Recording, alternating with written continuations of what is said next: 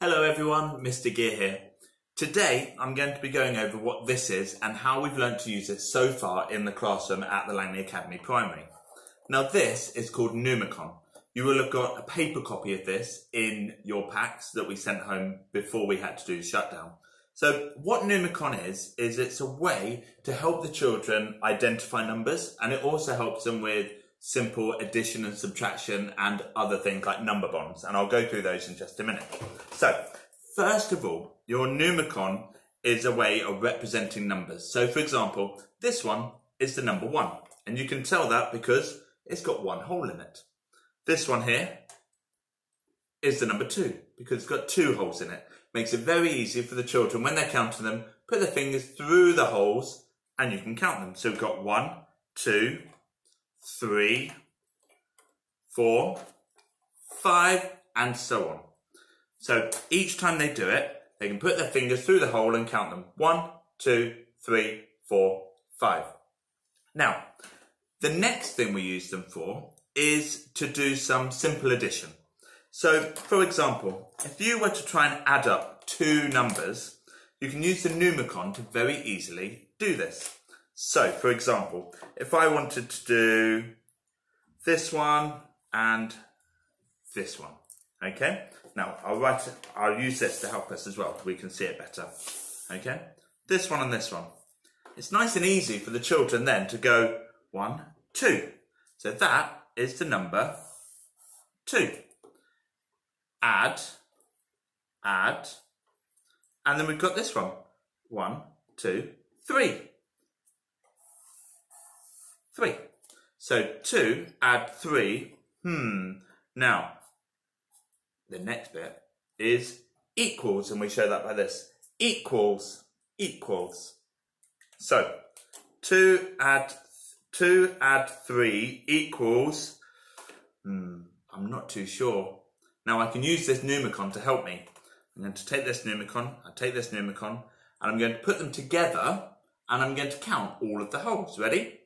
1, 2, 3, 4, 5.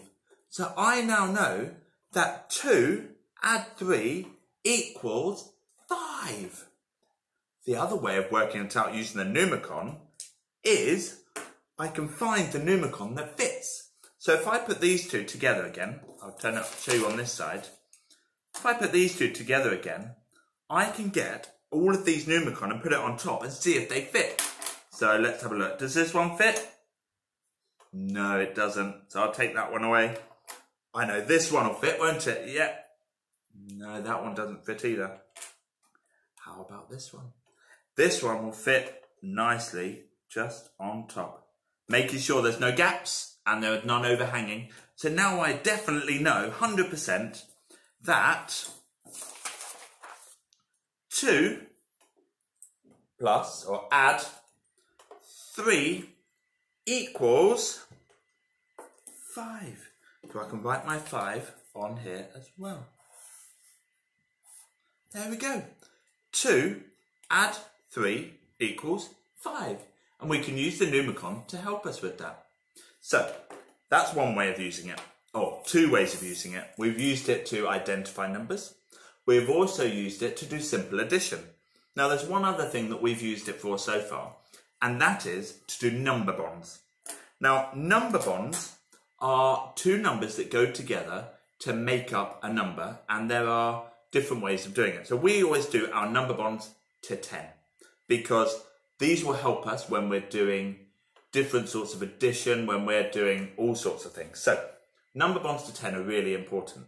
Now the way we use the numicon to help us with this is we get our 10 numicon, and then we can find 2 of these numicon that will fit on top exactly, and they are a number bond to 10.